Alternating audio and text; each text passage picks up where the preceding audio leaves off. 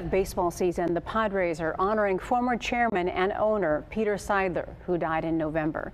The team will host a celebration of life ceremony at Petco Park next month with both current and former players as well as family members. The event will be open to the public and you can get tickets online. In just a couple of weeks they'll be available.